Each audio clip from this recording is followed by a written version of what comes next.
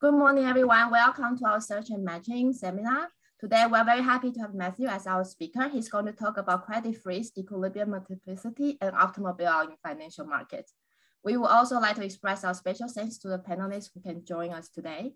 As a reminder, we will have, the talk is 60 minutes and we'll have 15-minute discussion afterwards. Okay, Matthew, the floor is yours. Okay, great. Share my screen. Hope you can see that. And again, just hop in whenever you like. So this is a joint project with Agathe Pernoud, who'll be here answering some questions in the chat. And we're looking at understanding equilibrium, multiplicity, and optimal policies in financial networks. And just to start with a little bit of motivation, financial integration has led to a very dense network of interactions between different financial organizations. So for instance, 23% of bank holding company assets in the US are from within the financial system and 48% of their liabilities. This kind of structure, offers great benefits and a lot of liquidity and a lot of risk sharing, but it also can lead to difficulties in terms of systemic risk. And just in terms of the level of financial integration that's been going on in terms of movements across borders, for instance, when you look at the difference between 2000 and 2016 in terms of foreign investments, it went from 26 trillion to 132 trillion, and ownership went from about 17% to 18%, depending on equities and bonds, up to 27 to 31%. So, I think the great benefits of globalization are that we have gains from trade. It's led to increasing peace, decreasing poverty. There's economies of scope and scale, more efficient investment. So there's all kinds of benefits from this, but there's also transmissions of shocks and contagion, which we saw in 2008 play out. And there's various reasons that we shouldn't be complacent about that, especially in today's world with global supply chain issues. And so we want to take a look here at understanding regulation in these markets. And I'll just say a couple of motivation statements about financial markets, why we care about them.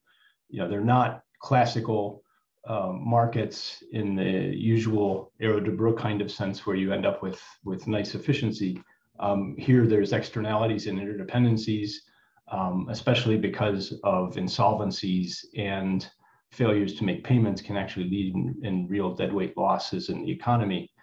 And also investment incentives can correlate the situations in which different parties default.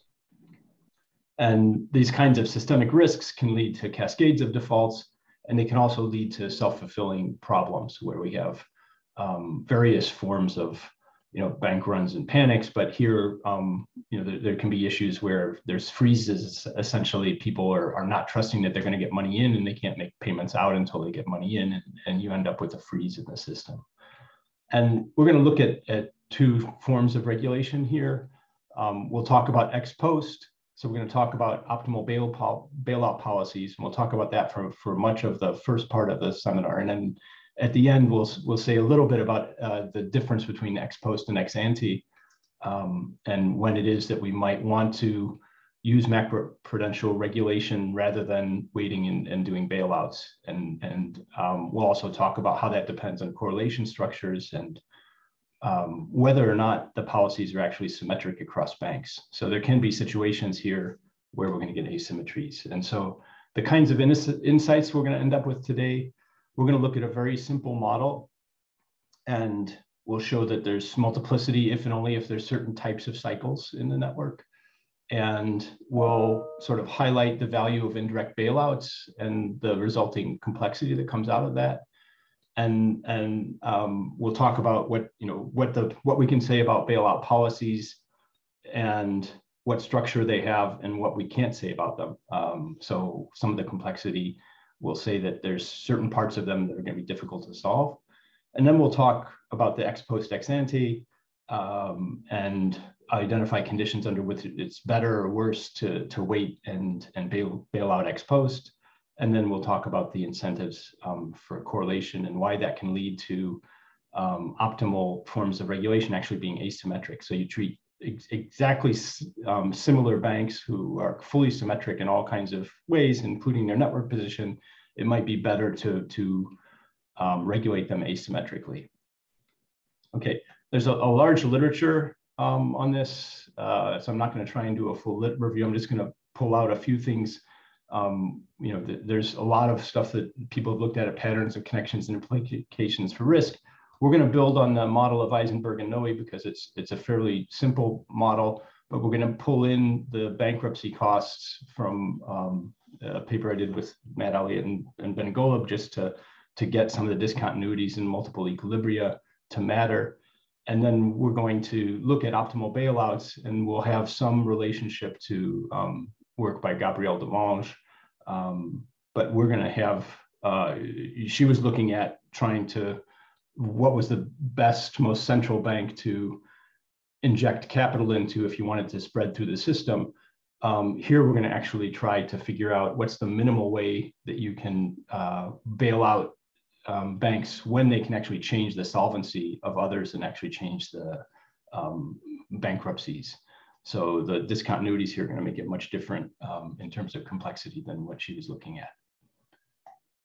Okay, so simple outline. I'm going to start with just our model and talk about multiplicity and cascading defaults. Then we'll talk about the ex post optimal bailouts and the complexity of those. And then we'll talk a little bit about ex ante incentives and interventions. So the model is really simple. And we're just looking at, well, I'll keep calling them banks, but they're any kind of financial organizations that can have assets and liabilities and potentially default on them. And the value of a given bank, we're going to look at just as a snapshot. So everything here is going to be static. We're not going to be doing a dynamic model. They have some portfolio value, and then they have debts that they are owed. So Bank I has holdings of debts from Bank J, and then they owe debts out. So those are the holdings that Bank J has in I. Okay, so we'll just track those as the value of the portfolio that they have, whatever investments other than these debts inside the financial system, plus these debts in and debts out. And the critical thing in terms of understanding inefficiencies in this world comes from the bankruptcy costs. So the idea here is that if there's a situation in which an organization becomes insolvent and has less in terms of its assets than it owes and can't make payments, then it will incur bankruptcy costs. And for the purposes of the talk and a lot of the analysis in the paper, we're going to actually take these to be full. So we'll just assume that the payments stop. And you can think of this as a temporary freeze, or you can think of this as longer term. These bankruptcy costs tend to be fairly large, and that's going to be important for us just in terms of getting the multiplicity of equilibria out here. So the idea here is that if the value drops below zero, then it can become insolvent. And what that leads to is a situation where the value can actually depend on what debts are coming in, and then whether or not you end up having enough to cover your assets. And so you end up with a system of equations and unknowns where the value of Bank I depends on its portfolio, plus the assets it has in terms of debts, which are going to depend on all the bank values as to what they're paying out. So these are essentially the debts in, if we assume full bankruptcy costs, these are the ones that have solvent values minus its debts out, minus whatever costs it has if it goes bankrupt at this value. And so then what you end up with is a system where, this is sort of well known in this literature, you've got values of banks being positively related to the values of others because then they're getting payments in. And so you've got a system where the value of any given bank is monotonely increasing in the values of the other banks, and you can have multiple equilibria here. And I'll give you some examples of that in a moment. But there's going to exist a complete lattice of equilibria just by the usual Tarski's fixed point theorem. Okay, so that's just by means of background. And here we're going to take these costs of bankruptcy to be potentially large. And these can have all sorts of different forms. They can be fire of sales, early termination of contracts. It could be negotiations that have to go on, delays, legal costs, et cetera. There's a whole series of studies that have looked at what the scale of these things are, and they range from, somewhere between 40 to almost 100%, depending on the particular situation or case you're looking at. But these can be fairly large. Okay, so Matt, just a clarification: the bankruptcy costs are key for Multiplicity, right? Are what are key to the bankruptcy costs are key for the Multiplicity results, or because in Heisenberg and Noe you also have this positive dependency on my value and others' value, I guess. Yes, yeah. There's no multiplicity. Right. So there you can still suppose that we don't make payments unless we have the money in, and so it's sort of we're just putting it explicitly in, saying okay, look, that there's actually a cost which then can be incurred. But yes, you can also have this multiplicity just as long as you're presuming that people don't make partial payments out unless they're getting money in, and so it's a question of netting in some sense. I see.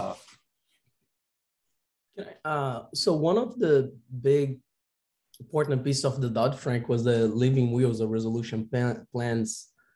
So maybe it's worth comment on this somehow. I don't know if you want to take that this is yet another reason to have a resolution plan as part of Dodd-Frank and reduce bankruptcy costs, or maybe you want to take the view that it didn't go far enough to reduce this cost. I don't know how you see that. Yeah, I think let's come back to that a little bit at the end when we've gone through some of the issues, because I think there's costs and benefits to these kinds of regulations, and so the costs are that it does impose some uncertainty and some difficulties in terms of how you actually work the legal system in that situation. But it can also be very beneficial in terms of netting things out and helping the system make it through. So I'll talk about a whole series of things, and that can fit into that same discussion when we talk about compression, CCPs, netting, trying to eliminate the cycles, trying to make sure that we don't end up with these freezes. So that I think there's a series of different ways to attack this, and it might be best to talk about that once we've gotten into some examples and gotten into some of that. But it's an important topic, and I think one that this kind of model might help shed light on. So let's, I'd definitely like to talk about that, but maybe let's put it off for a little bit. Okay, so the idea here is a simple cascade, just to make things concrete, would be, okay, a portfolio value of bank one is 0.5. It owes a debt to bank two of 2. It can't make that payment. So its payment's not made. Now bank 2 would have been able to cover its payment out. It doesn't have the payment in, and so forth. So the idea here is that then that payment it gets defaulted upon. Now you could have less than full bankruptcy costs and so forth, and effectively here bank 1 might make a payment of 0.5 to bank 2, but it still would have to default partly on its and so forth. So you still get cascades. But the idea here is that these things are going to go through the system, and we're just going to assume that once your value is below your debt's out, you don't make that payment. Okay, so then you get into these simple systems with multiplicity, and a key to getting multiplicity is going to be the existence of cycles, and we'll make that clear in a second. But the idea here is, let's look at this situation. Each bank, in terms of the assets pointing in, so the arrows are pointing in the direction that the debt is owed from one bank to another.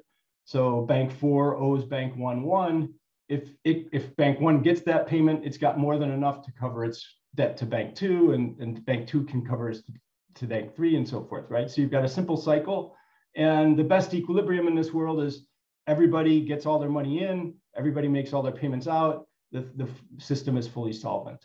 Okay, what's the worst equilibrium? The worst equilibrium in this situation is that no bank makes its payments out, and therefore every bank has less value than its what it owes out, and everybody defaults. So you've got a situation where if there's a freeze and one of these banks doesn't make a payment that it's supposed to make, then it's going to cascade and the system freezes up.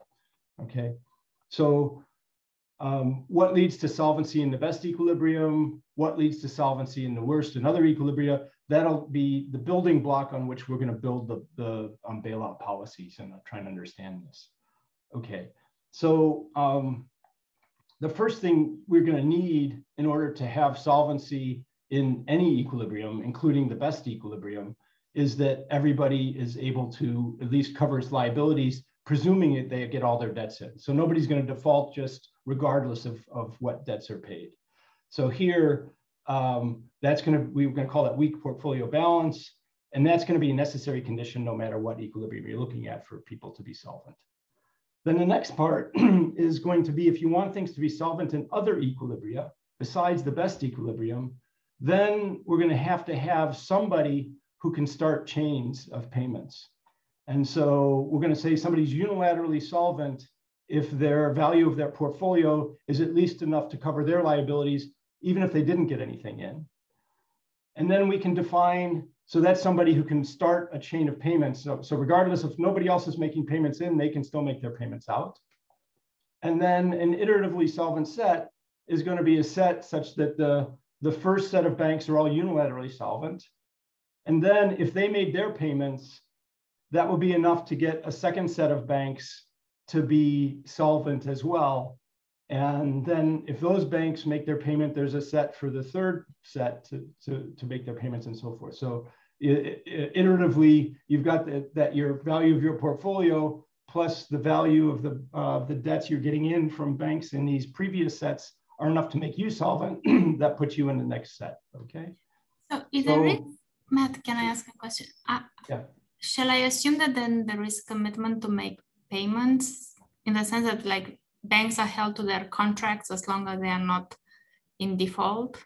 Yes, so condition 2 here, a bank I can say, well, you know, nobody's making payments to me. I don't want to repay anybody. Right. Those kind of equilibria excluded, right? Yeah. So here we're going to assume that if you are solvent, you do make your payments. And you're right, you know, the first bank might not want to make its payments because they realize they're just paying into a dying system and they're not going to get anything back. And so it would be better for them not to make these payments if they could. So that kind of voluntary default is not going to be in our portfolio of questions. So we're going to assume that if you can make the payments, you do, and it's only something on your books not allowing you to make the payments that stops you. Yeah. Okay, so here's an example of an iteratively solvent set. So we've got a network here with a bunch of different banks, and we've got 3 cycles going, well, 3 simple cycles, and then a bunch of larger cycles. And this is a situation where bank 1, if you look at all the other banks, bank 1 is the only one that could make its payments unilaterally without having any injections of capital. So it's got enough to make its payments unilaterally. All the other banks actually need something in to be able to pay out. So an iteratively solvent set in this case is 1 is able to make its payments directly. Then if 1 makes its payments, now 2 actually has enough to cover. It owes 2 out. It's got a value of 1. It's getting 1 in. So 1 making its payment makes 2 solvent. So 2 is the next set of solvent banks. Then you get 3 and 5. So 2 making payments out makes 3 and 5 solvent. Then they make 4 and 6 solvent, then 7, then 8, then 9. So you've got actually this hierarchy of which banks are solvent depending on which banks have made payments in and out, okay? So the simple proposition then is all banks are solvent in the best equilibrium if and only if it's weakly portfolio balanced. So that just straightforward. It says, okay, if everybody on paper has enough to get all of their payments out, given all their payments in, then everybody's going to be solvent and it becomes self-fulfilling. But then if we go to the worst equilibrium, all organizations are solvent in the worst equilibrium if and only if it's weakly portfolio balanced and there exists an iteratively solvent set that intersects each directed simple cycle. So what you need is to have at least one bank on each cycle be part of that iteratively solvent set. And if that's true, then that actually implies that there's an iteratively solvent set for the full set of banks. Okay. It sounds very simple, but it's actually going to be incredibly useful in designing algorithms to try and figure out what the optimal bailout policies are. So effectively, what we need to do is make sure we can trigger some bank to be solvent, and then that bank to trigger other banks to be solvent in such a way that we hit every cycle in the network. And if we can do that, we can make sure that the whole system is solvent. Okay. Just a clarifying question. If you go back to your example, Matt, so if bank one had like 0.9 instead of 1, then the whole thing means that the cycle wouldn't work, is it? Or even like exactly. So right. So if you change this value up here from a 1 to a 0.9, then 1 can no longer make its payment. Now we've got an equilibrium where everybody defaults because there's nobody who can make their payments without the payments in, and then the whole system freezes up. And so exactly. I mean, is this also the model in the paper, or is this for, I mean, you could, I guess, assume that you make some part of your payment, perhaps. Yeah. So here what we're going to do is we're going to assume full defaults just to make things really clean and simple. But if you have partial defaults where you only make partial payments out, then you just have to check all these definitions extend for whatever payments you make out. And then there's going to have to be somebody iteratively solvent, given that somebody makes at least their partial payments. And, you look at all the partial payments that are made and do the same kinds of definitions. So it extends logically very simply, but the notation becomes a nightmare. But I guess no matter what, there'll be some kind of like a trigger, like you go slightly below a threshold and then the whole system freezes. Exactly, precisely. Yeah. And then what we're going to be looking at is, let's suppose we did drop this, this P1 drops down below 1. Okay, now the whole system's insolvent. Where's the best place to start injecting capital? So suppose we can give some bank a little bit of capital to make it unilaterally solvent. Where do we want to start? And maybe that'll trigger a partial cascade. Maybe in this particular example, it hit all the banks, but maybe it only hits a few. Then where do we want to put the second injection? What's the sequence of injections of capital that we want to make to try and get this system going if it starts freezing up? Yeah, exactly. Thank you. So Matt, just going back to the Heisenberg and Noe world, they would assume the best equilibrium all the time. That's yeah. And in their iterative procedure, that's clear because they say, suppose I receive all my payments. Am I able to make all? That's the first step, right? So suppose I receive all the payment I'm owed. Am I able to make the payment? I specified my liabilities. And you're going to just, the approach you're showing today is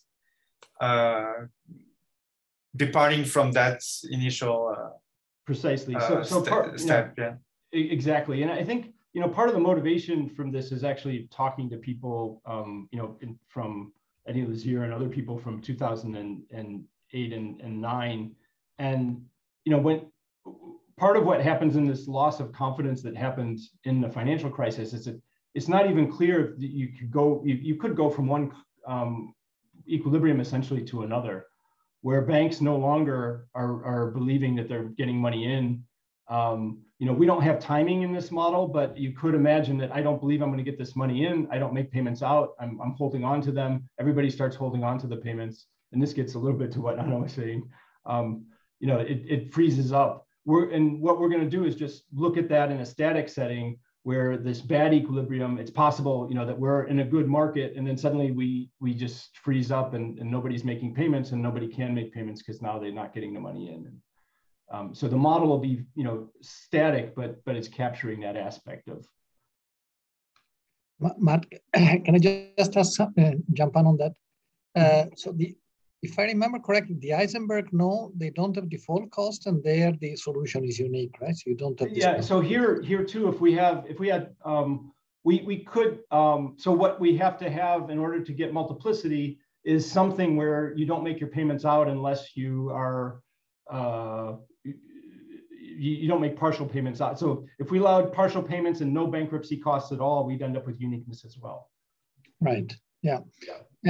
But just on this last point you are elaborating, because it seems that in this setup, right, so the idea, just a centralized clearing system would overcome this inefficiency you're saying, so. Yeah. So that'll be one solution here, is to say, okay, let's just get rid of all the cycles and get rid of these large, essentially core periphery structures that we see in a bunch of markets, and just replace them by centralized clearing systems where everybody's just going through one organization and we don't have any cycles. And so will greatly enhance the bailout problem. I mean, basically it's a much simpler problem there, but it's comes at other costs. And so we'll talk about that at the end, but that's going to be one possibility here, is just get rid of cycles. And I think, as I will show you, there are lots of cycles in these networks. So when you look at the actual networks, they're full of cycles, and so they are a concern. And one way to get rid of them is by putting in CCPs or other kinds of entities that have, right. Exclusive. Because if on the other hand, if you think that what prevents the centralization is the timing aspect, is that these data are not fully synchronized, then even the condition you had may not be enough to prevent default, right? Because you need to. Yeah. So effectively, effectively here, what we need to do is in the timing, we would give some bank enough to make its first payments, and then it would make payments to whoever it owed, and then that would start the system moving. Exactly. Yeah. Thanks. Yep. Okay, so that's the basic structure, and now let's talk about some of these bailouts in this context, right? So we need two things. We need to return all these banks to be weakly solvent. So at least on paper, the best equilibrium is going to work.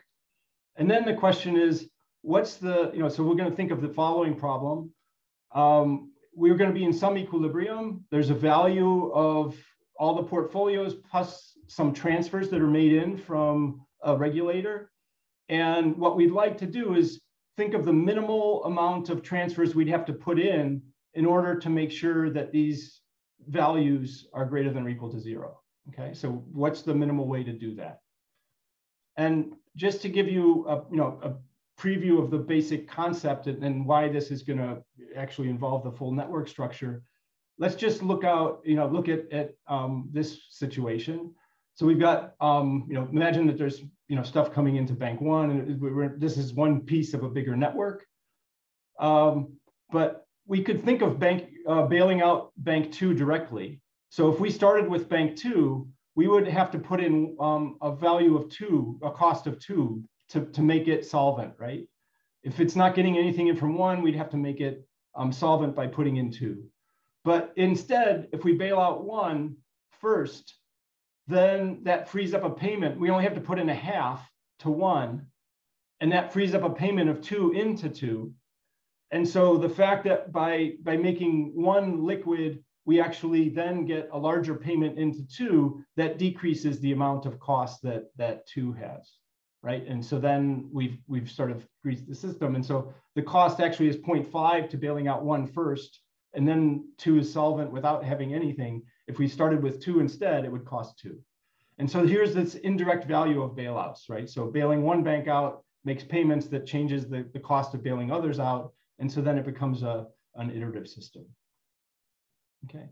And this was actually, if you look at some of the rhetoric, part of the thought of bailing out AIG was, if you bail out AIG, you're indirectly bailing out Goldman Sachs and others, because AIG had lots of payments that it owed into a lot of the investment banks to which it had bought insurance basically from AIG. So bailing out AIG first was a way to get a lot of capital into those banks without having to directly put the money into those banks.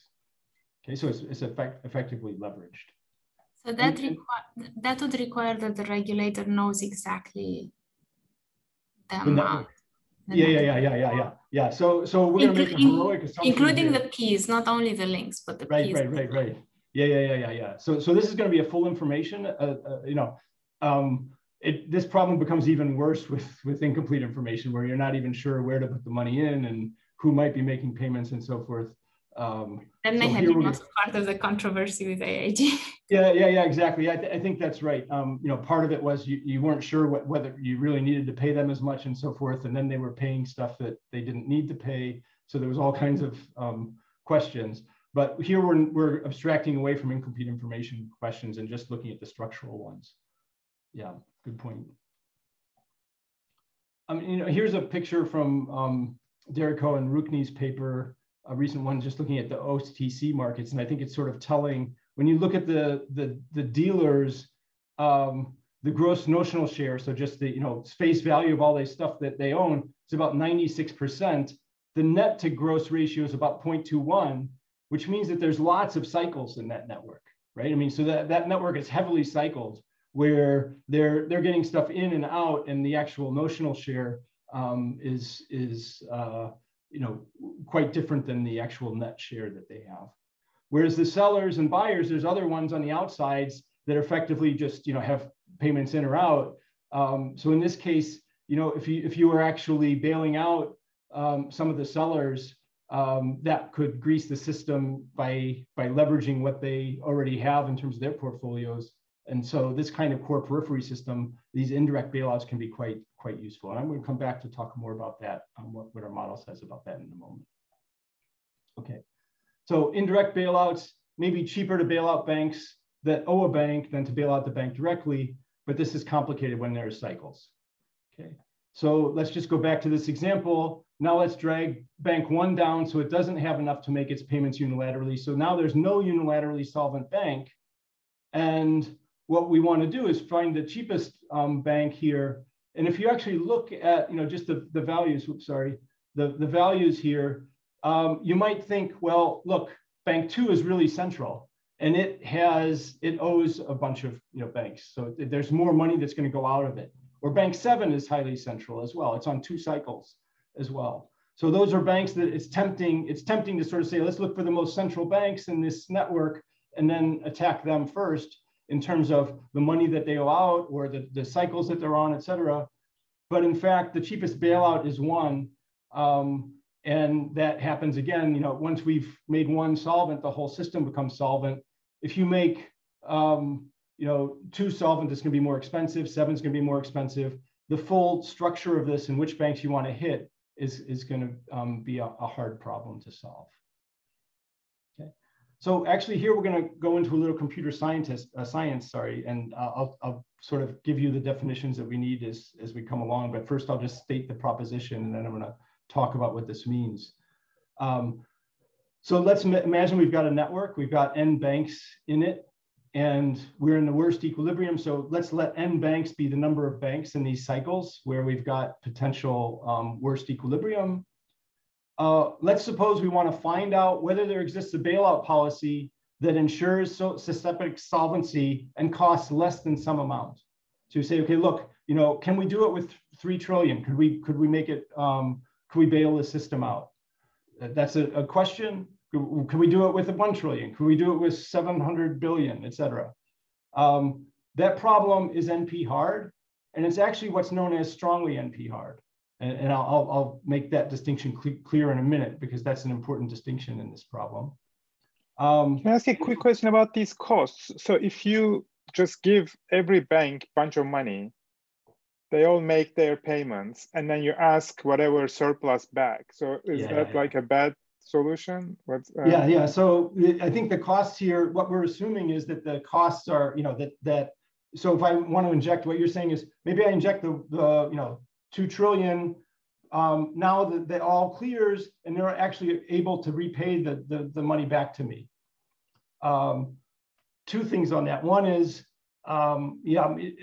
we can think of the cost of this as being whatever the cost of making that payment is, and the larger it is, the larger the interest payment. It's not going to come back instantly. And also, it does appear that there is some loss in the system. So I think, I'm trying to remember who it was. there's a paper that looked at how much was recovered and how much wasn't recovered from the US bailout in 2008. And I think it was somewhere around 500 to 600 billion that wasn't recovered in the end. But there was more than $1 trillion that was recovered. So you're right. I mean, there could be some amount of this that comes back. What we're going to assume is you still want to do this in the smallest way possible. But if okay, so strongly NP hard, what does that actually mean? So in terms of complexity, NP actually means problems that are relatively easy to check that the answer is correct. So if I actually told you, here's a bailout policy and it works for some amount, that would be easy to check. I would just look at whether or not when I put that amount of money into each of these banks, they became solvent and the system cleared. So checking that I've got a good answer is not hard. But finding an answer is hard. And what does is hard mean? NP hard means it's as hard as every problem for which you can check a solution with a non-deterministic Turing machine. So this is as hard as every NP problem. So this is what is known. In fact, this problem we're working with is NP complete. So it's in NP and it's as hard as every NP problem. And strong means it's NP hard even with just a limited set of values of inputs. Okay, and what does that mean? That means, you know, sometimes it could be hard if I could play with all the P's and D's in arbitrary ways. I could make, you know, some of the P's really small and other ones really large, and the D's I could move all around. It's strongly hard if I limit that to a small set. We're going to limit that. In fact, the proof you can do, let's just have a network in which each bank owes each one of its partners 1. Okay, so a value of 1 each. So anytime the network means that 2 banks each owe each other 1. And let's assume that every bank has a portfolio value of less than 1. Okay, so you've got a network that's fairly simple, just a bunch of banks that each owe each other 1 back and forth. Every bank has a value less than 1. So you need to put some money in to get some bank started, and then it's going to make payments to its partners, and then you're going to have to keep making it. What you can show here is that you need to bail out at least 1 bank on every link. So in this case, each time you clear a bank, it clears its links, but then banks have other links that haven't cleared. And the total cost is the total number of edges net of the outside assets of the bailed out banks. So this is, the proof is basically, you need to find what's known as the maximum minimal cover. So a cover is a set of banks that cover every link. So every link has at least 1 bank bailed out on it. And here what we want to find, actually the optimal bailout policy in this particular situation is finding the maximum, the biggest set of banks that have 1 bank on each link. And that turns out to be a really hard problem. So minimal cover set problems are notoriously difficult in the sort of the complexity literature. And there's not really good, this is one problem that they haven't found good heuristic algorithms for. So if we're in this full cycle system, it's really hard to figure out what's the cheapest way to do it. And just to give you an idea, the number of potential bailout policies, because each time you bail out a bank, it changes the values of other banks. The order effectively matters. So you end up with n factorial policies, and that's in the trillions by the time you're at n15, and at 10 to the 18th by the time you've got 20 banks. So if you're in one of these fairly large dealer markets, the number of strategies that you'd have to try and figure out of which bank I want to start with and so forth, it just explodes and it's impossible. Okay. Hey, Matt, this is Randy Wright. Can I ask you a question? Hi, Randy, sure. I feel like I'm in the Politburo, and the Soviet dictators are saying it's so complicated to allocate resources across these 100 million people. The easy solution is the market solution. It's informationally efficient, for example. Is there not some kind of market solution here? Like the design, who owes whom what, and under what contingencies they repay could be part of an efficient contract amongst these agents. as well as the network formation could be endogenous. Yeah. So have you thought about exploring, Yeah, no, I ways? think that's it. Okay. Yeah, it's an excellent. I hear your thoughts on that. Yeah, it's a great question. I don't think we have a lot to say about it. I think the reason that it's complicated in these worlds is that, the banks are incredibly secretive about who their partners are and what their portfolios are. Nobody wants to give that information out. They don't even like to give it out to the regulators. So they balk every time regulations are put in where, you try and make things more transparent. And I think Just that like means in the former Soviet Union. Well, yeah, I mean, it means that the market doesn't really know exactly what the portfolios are. So one possibility would be you try and make this completely transparent, and then you hope that somehow the market can solve these NP complete problems better than we can. Right. And I don't know that, that's a good question. So that's, the question of whether prices can equilibrate and find a solution to this system. I don't know how that would work. But I think part of the problem is that you're dealing with a lot of incomplete information in terms of knowing, which. My question is a tricky one because, the very fact that you have these banks suggests we're not in an era of the brew environment. So you can't just appeal to the welfare theorems. But still, you might imagine endogenizing the contract space or network formation could help. Yeah. But I'll let you go on. Yeah, no, and when we come back, I mean, I think the closest thing to doing that is saying, okay, let's just get rid of this system where we have these big opaque banks that we don't know what's going on with, and we can't solve this problem, and instead just put in one big market where everybody clears all these contracts through that market, and that's the idea of a CCP, and then you don't have this problem, and effectively everybody is just has liabilities in one direction. There's no freezing, there's no multiplicity. You eliminate the problem completely.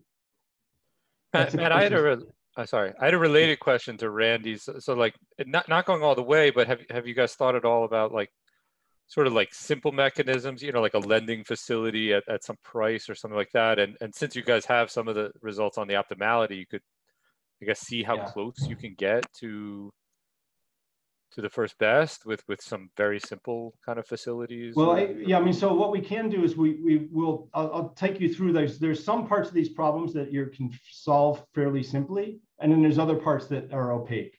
And the opaque parts are going to be situations where you've got a lot of core dealers, they all owe each other stuff, and you're not sure what's going on. The easier part is when you've got peripheral banks and that they just owe a couple of people money, and then it's fairly easy to figure out how to start that problem. So there's going to be a difference between that kind of problem and the other problem. But again, I think there can be incentives for the banks to bail each other out as well. So like Safra has looked at some of that. There's other reasons that one entity other than the government might want to move in and make some loans. The government was trying to get Warren Buffett to buy into a lot of the zombie banks in 2008. So you try and get private investors to come in and bail these out with the promises that eventually they'll recoup all their investments and so forth. So there are ways of doing that, but I think part of the reason that we're doing this paper is not necessarily to say this is the only way you could do it, but at least to set up a model where we can ask these questions, and then hopefully we can make more. But the raw problem of just trying to figure out the optimal bailout policy is a complex one. And then how do you solve it? Well, we can go there in a little bit. Matthew? Can I ask Oh, go ahead. Oh, I just have another related question. So here, if say the network is more complete, meaning, or in the extreme, the network completely, like all the banks are connected to each other, does that maximize the chance that the bank has access to some bailout funds through some nodes? So in that sense, when the bank, when it comes to designing bailout policy, a complete network where banks are all connected is better. Yeah, so in this particular proof, if you had a complete network, then you could actually figure out an iterative policy that would solve it. So for some particular networks, including the complete network, you can, in this particular situation, you could figure out the optimal policy. So the harder part comes when it's incomplete and not every. But maybe that also maybe economizes the bailout funds because the maximizes a chance that directly or indirectly banks have access to bailout funds. Yeah. I mean, the tricky part about this problem, and the reason it seems so complex in terms of figuring out these optimal policies, is every time you take any bank in the whole network, if it makes some of its payments back, that changes, it can potentially change everybody else's balance sheet. And so now every time you make a payment, you completely change the system that you're looking at. And so it really means that it's very difficult to figure out an optimal policy, because if I start with this bank, then it changes the sequence I'd want to go from if I started with, bank 1, I bail out first. If I start with bank 7 instead, it's a completely different sequence that would follow in a different. And so I have to go down all these paths to try and figure things out. And it doesn't, without a lot of structure on the problem, you don't see simpler solutions than that. Yeah, Ricky? So regarding the NP hardness result, right? This is only hard in the worst case, right? This doesn't mean that the typical case is going to be difficult. Sure. Yeah. Right? And then the second is that presumably this is also sensitive to how you choose to model the bankruptcy costs, right? Perhaps if I model the bankruptcy costs in a different way, I get a problem that is tractable in the formal sense of not being NP complete. Yeah, I mean, I think, so one thing I think that's illuminating about this particular proof outline is this proof outline says, okay, worst case is a problem, but this is a very simple structure. It's not one that's completely out of the ordinary when you're looking at these, banks tend to have a lot of partners. Just having these simple cycles means that you're already into possibly very complex territory. And some parts of the structure seem simple, but the core part seems to just be very difficult.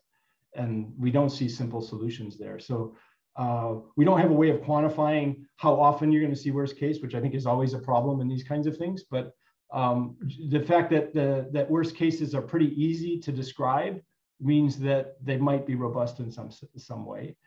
And the partial bankruptcy cost issue is still something that what we do need to make this work is some non-trivial bankruptcy cost or non-trivial amount of payments that aren't being made out unless you're fully solvent.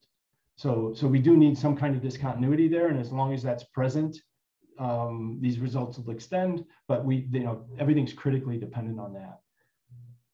And one last point, I was curious why you didn't give the following response to Randy, which was, yes, you could use markets, but it would require debt contracts to incorporate the externalities. And if we buy your model, the problem of computing these externality prices themselves would probably be NP hard. Yeah, well, I think more equity contracts than debt contracts. My payment hinging on my revenues. Yeah, and actually, we have an extension in the appendix where we talk about, the fact that a lot of this works with equity contracts as well. I think the main difficulty that is faced is sort of what information does the market have, and can the market properly evaluate, all the different enterprises and figure out where, also, insolvencies don't exist in the usual market system that we talk about. So it's really hard to even know exactly how to start to answer that question. So I don't want to extend the discussion, but just to build on Randy's and Ben's point, what about if the regulator runs an auction for fun? Yeah, so I guess the question is what, here you're buying insolvent banks, and I guess the question is, no, the regulator has the funds, and the banks are auctioning for these funds, potentially putting as collateral something of their portfolio. Yeah. I mean, I don't know how to answer that one on the fly. So I think we can think of alternative kinds of policies. What this does is just say, no matter what happens, in order to get this equilibrium to be one where there's solvency, what's this minimal amounts that would have to be put into each bank? And this is an NP hard problem. And now whether or not that could be achieved by some market solution rather than a regulator is something we haven't explored. But I think this just sort of lays out the problem. So think of this as an optimization problem that the market would have to solve, or a regulator would have to solve in order for everybody to be solvent. And maybe the market could solve it. We don't need a regulator, but I'm not sure exactly what the mechanism would be to do that. I think it's a fascinating question. We haven't really explored it all. But also banks don't have objective functions here. So it's kind of hard to answer all these questions. Yeah, I mean, it's some investors really trying to make money somehow off an auction and so forth. Yeah. So I'm not sure exactly how the market does it, but they were trying to get Warren Buffett to come in, assuming he was going to do that. But yeah, I think it's a really interesting question. We just don't, we haven't explored it at all. But I think this problem will still be a first step in answering that question. Banks must have an objective function. A bank is just an institution, and its depositors are part of a coalition, and they have objective functions. So, the optimal banking deposit contract is a well-defined maximization problem. Yeah, we'll actually talk about some of that in a minute. The precedent you might take is, when banks foreclose on mortgages, they hate it. They don't want to have to resell the house on the market. They don't want to be real estate agents. They want to be bankers. So having the government auction off these things is a good idea. They probably screw it up. Yeah, I mean, I think that so yeah. To move forward a little bit, we'll leave aside that problem, but I think this sort of says at least what's the minimal amount of injection that has to happen somehow in order to get all the banks making their payments, and then how that could be done privately or publicly, and whether the public could do it better or worse than the private. I think it's fascinating. Yeah, we have 10 minutes left, just a reminder. Okay, yeah. So let me say a little bit about general bounds. So can you find heuristics that achieve sort of an upper bound on this total problem? And these indirect bailout values seem a good place to start. And so we can begin to think about, how much, if I bail out one bank, how much does it generate? And so let's think about, that. So for instance, we can what's the indirect value of a bank? So if we made one solvent, it's going to make a payment of 2 to 2. And then that actually is going to make 2 solvent, and it makes a payment of 3. And so we could say, actually, by making one solvent, we're generating a total liquidity of payments of 5 into the system. So we're generating that payment of 2 that goes in and makes 2 solvents and so forth. So we get 5 out of that, and it only costs us 0.5, right? So we could say that's a pretty good, injection of capital, of liquidity that's going to go into the system, pretty small cost. Let's go for maximizing the total amount that's going to be into the system over the cost that it costs us to bail out. So that would be a simple algorithm that we could follow. And so let's define these indirect values for banks. What are the cascading repayments they would induce? Let's rank them based on those values compared to costs and say, what's the best bang for our buck we can get? And bail them out in that order. Now, that's going to be a little tricky because each time we bail one out, that means that the system changes. And so now we have a new network, and then we have to figure out on the new network what's the cheapest one and so forth. But that's a well-defined problem. And what you can prove is if you do that, the total cost you're going to pay is no more than half of the total shortfall that you started with. And that's a tight bound. In fact, you can come up pretty easily with networks where it's going to cost half. The half it doesn't mean you only have to bail out half the banks. It could be that you still have to bail out n-1 of the banks in order to get the whole system solvent. So it's not like just a direct thing that says, oh, I just have to do the cheapest half of the banks. You might have to do n-1 banks, but it's actually going to cost no more than half the shortfall. And so the proof works inductively by showing that there's always a bank that has more value out that you can get out of it than costs that you have to make payments to. And if you do that at every step, you're getting at least twice out of what you're putting in, and you can show that you get, so that gives us an upper bound on this. Just questions on that proposition? Okay, so that's an upper bound. Limits the cost to half, even if it takes n-1 banks, but it could be far from optimal. That's a pretty myopic way to do things, because it's not looking down the chain of what's going to happen on the new network and what's the optimal sequence. And you can go through examples. I won't go through examples just in the immediate time, but you can show that this particular algorithm can be far from optimal. And we've tried a bunch of different algorithms, like just working with a cost, just working with the benefits. You can show that any one of them does arbitrarily badly in some network. So finding one that does always well is pretty hard. Okay, so let's talk about some special networks and just see one thing that we can get out there. So the general problem could be complex, but financial networks have these structures. So if all the cycles are separate, that's easy. You just have to work for the cheapest bank on each cycle. But the other structure where you can make some headway is like core periphery kinds of structures, where we see, so imagine that you had a core of banks. Here I've just got one bank in this picture, but you've got some other banks that have payments in and out from this bank. What would be the optimal structure there? That in core periphery ones where the core bank or the core banks are larger than the periphery banks. So if you imagine that it takes several periphery banks to bail out a core bank, but only one core bank to bail out each periphery bank, in that situation, it's actually cheapest to start with the periphery banks and do those first and then go to the core. And in particular, what you can show is if all the peripherals owe some center bank the same amount or have the same portfolio values, and center banks need at least two peripherals to be bailed out to be solvent, then the optimal bailout is start with the cheapest peripherals until the center bank is almost solvent, and then either do the remaining on the center or one more peripheral. So you can show that the optimal algorithm in this particular case is fairly simple.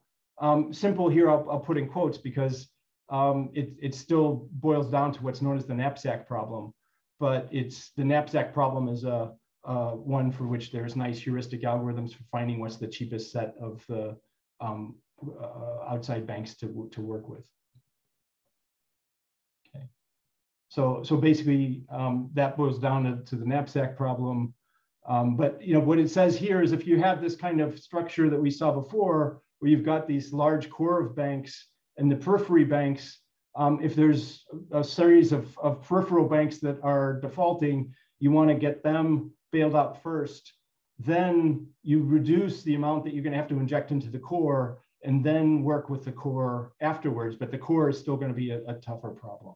And that would work for these kinds of core periphery structures. So Matt, given that this is actually the structure that most of the networks have, why do you think that bailouts tend to be guided to the center in reality rather than where you think are the cheapest one? I read your paper. Yeah. It's nice, but this conclusion is a bit puzzling. And I'll give you two answers for that. And I'm not sure which is. So one is that the banks in the center tend to be the larger banks that have lobbyists and will have the ears of the politicians, and also they're the ones that are sort of too big and too connected to fail. So they're the ones that you sort of think, wow, these are the ones at the center of the problem. Let's get them solvent, and then the system will work. And so that seems to be a logic that holds both superficially and because of the potential political power. I would think that this idea that it's actually cheaper to get the money into those banks, not by just giving them the money directly, but by having leveraged payments come from outside, is something that at least the regulators partly realized in 2008. And I think the discussion, if people really look at the problem carefully, would have more of that flavor to it. So that's the best answer I think I can give. Okay, thanks. Yeah. So basically, what do we get? We get multiplicity depends on cycles. Indirect values matter. You want to start with the periphery, and then the core bailouts are still going to be needed, but they could be complex, and that's a tougher problem. Sort of implications, I think centrality in financial networks is more, I think one big piece here is that it's more than the network position. And the second is that, as we've sort of alluded to, one way to get rid of this is just get rid of the cycles, right? So any kind of compression you can do or cycle elimination can be valuable, and any kind of netting and so forth. And I think one of the challenges that are faced with that, one is that we sort of have this bird's eye view of the network, the players inside the network don't necessarily know what's going on, other than, you know, netting with one counterparty at a time is fairly simple, right? So if there's two of us and we know which deals we have back and forth, it's easy to know. But knowing these larger cycles in the network is very difficult for the banks to know. And it's even difficult for the regulators to know without really good financial information. And so that can, you know, cause issues. And I think, you know, it's sort of one reason that you might want CCPs or some kind of centralized market for these things.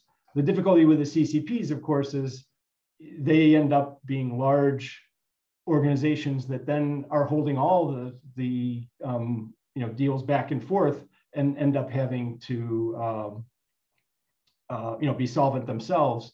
And they can be large. And, you know, if you look at, say, Fannie Mae and Freddie Mac, which were effectively CCPs for some of the mortgages in 2007 time period, they were far from well managed. And so that can be an issue as well. In terms of time, we're at time. You know, we have a other paper that sort of looks at some of these ex-ante incentives and whether you want to do this, you know, forward or not. I'm not going to try and go there just because of time.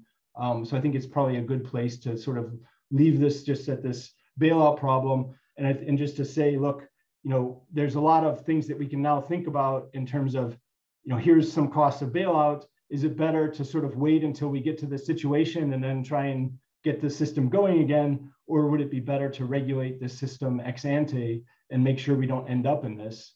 And that can involve changing the network structure or trying to go in and you know, regulate what these portfolios look like to make sure that everybody's portfolio more than covers their liabilities without having to worry about the injections of capital.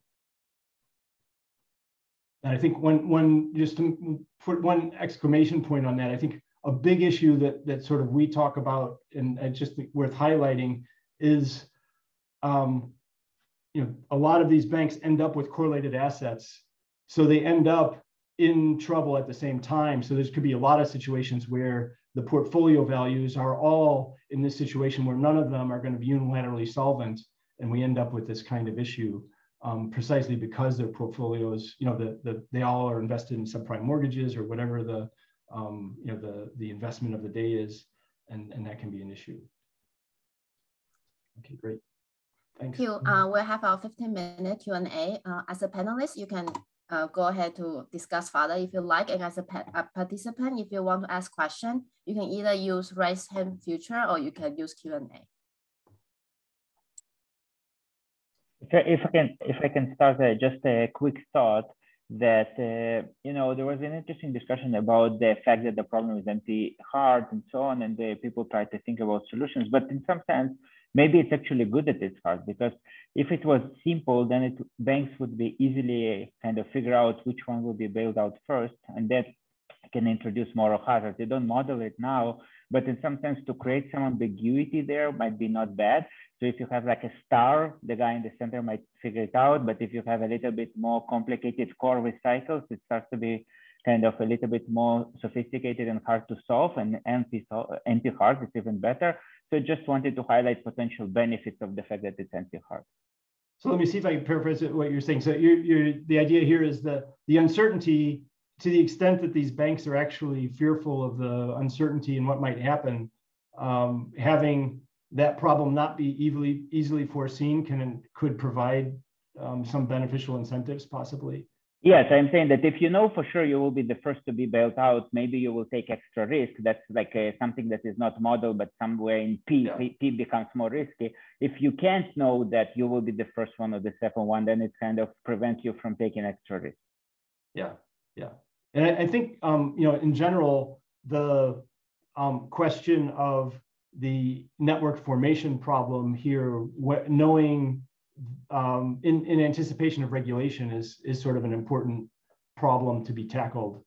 You know, understanding how the banks are investing and how they're forming their partnerships, anticipating these potential bailouts or other policies, that those models are important ones for figuring out what the optimal regulation is. And this is just like one piece of that puzzle.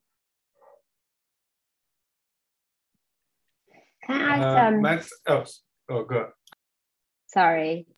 Go ahead, you were first. Okay, I'm just going to bring some empirical regularity to the picture. So hopefully using your model to answer some of the regularities. We know from central banks exercise, and there are a lot of central bank working papers using observed interbank network data to model cascades using the Eisenberg-No algorithm, and they found there's no contagion, almost very low possibility of contagion or cascades. So so there are two ways out of this. One is your way, which is maybe there's a bankruptcy cost. Maybe we can calibrate their exercise, recalibrate their exercise again to see what the magnitude of for bankruptcy costs required to have this type of multiple equilibria. Another way, and people have been looking at it, which empirically seems to be true, is most of these neighboring bank or the cycles, as you indicate, they seem to be similar in the sense they receive negative shocks often at the same time. So the links are formed because they are not because just one of them, they're somehow exposed to some sort of common shock, and therefore the cycles are correlated. Somehow network formation is indicate some sort of a systemic risk already, and another way to going to try to resolve this issue is to model the network, the ex-ante incentive to take on risk. You all take similar risks as your neighbors. I assume you are going to talk about it. That's the part we didn't have time, so I didn't go into that, but we have discussion of, what the temptation of basically you can show that people want to correlate their risks. And the simple idea is by correlating the risks with your partners, then you're solvent when they're going to be making payments to you, and your value of your portfolio is higher. And you'd rather be solvent in the same states of nature, and then default. You're not getting any of the profits when you default, so you might as well be solvent when you're getting the most payments in from other players. And so that gives you a strong incentive to be matching your portfolios. But I think the sort of issue of correlation is an important one, because we see that the banks are going to tend to be in distress at the same time. And I think historically a lot of stress testing was done one bank at a time, and it wasn't done with the correlated risk structures that are really present. And as central banks have gotten more sophisticated, if you talk to them now, I know the Bank of England, the Bank of Canada, Bank of Mexico, a number of these banks are now doing correlated stress tests where they're treating the portfolios as a whole and then doing those stress tests more holistically. And that becomes important in understanding the potential for defaults. If you use the simple Eisenberg-No model, then you won't have problems if everybody's, so you need some kind of frictions in a model in order to get potential cascades out. And here, we do them fairly simply by some kind of bankruptcy cost, but any kind of friction, whether it be timing or something else, could be an issue. So Matt, I had a related question. Oh, sorry. I have. Yeah, go ahead. So sorry. I just was a question related to Katie and Antonio. Was wondering if you take an actual network of liabilities, if you could contrast the cost of bailing out according to your solution versus the cost according to maybe the more naive solution that Antonio said is used in practice of bailing out the center. To have a sense of the quantitative I mean, you can show value of the solution you propose.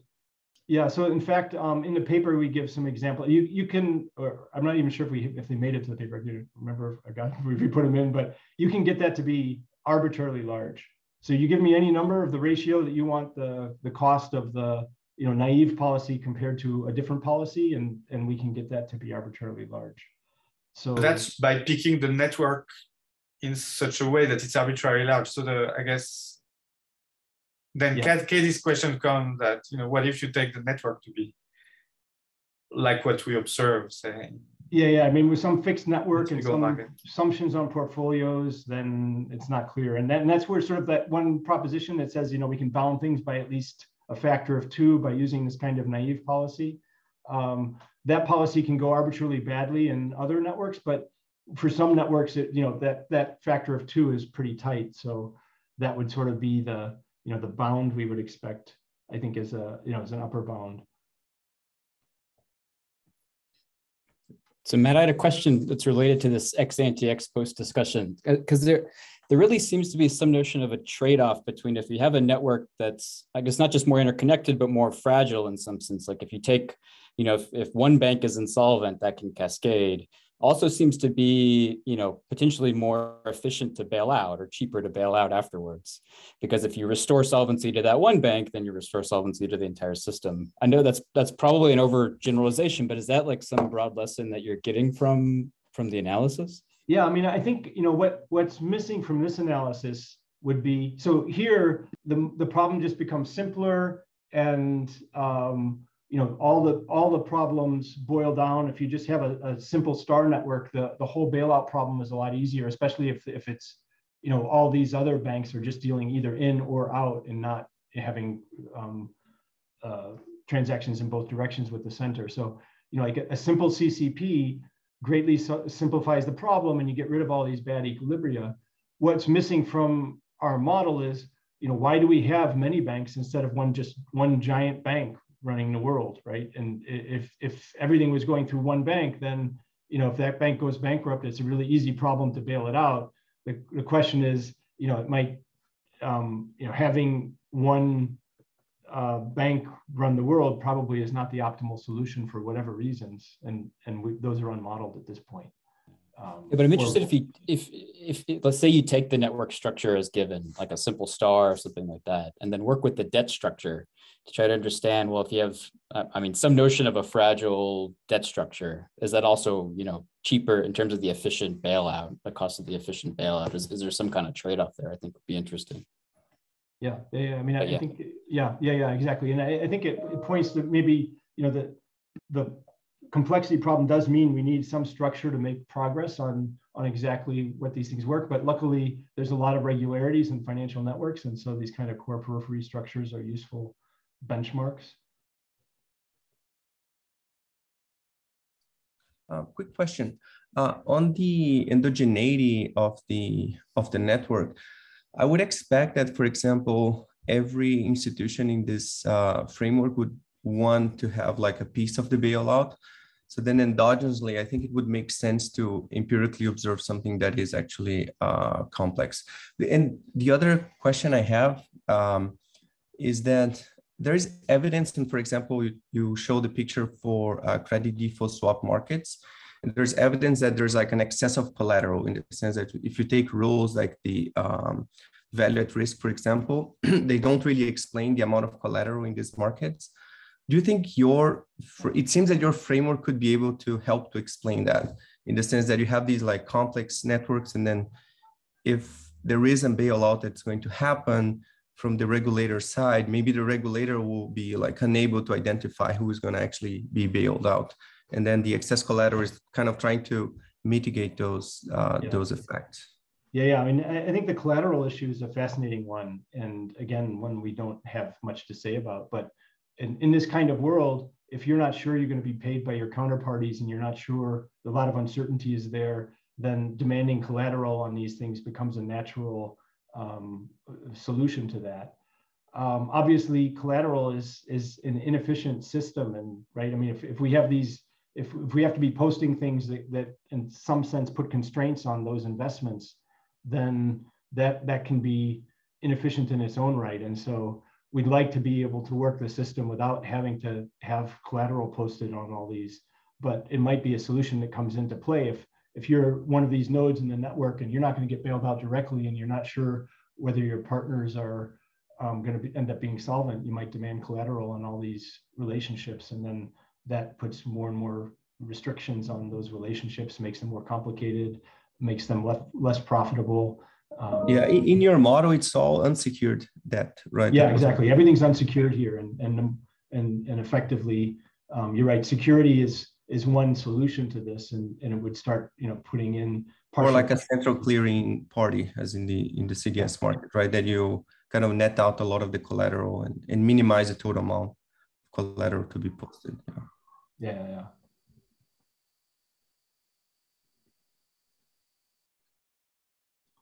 Excellent.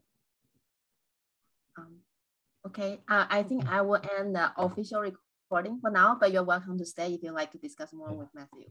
Yeah, well, thank you, everybody. These are wonderful points and lots of interesting stuff for us to think about. So great set of comments. Thank you.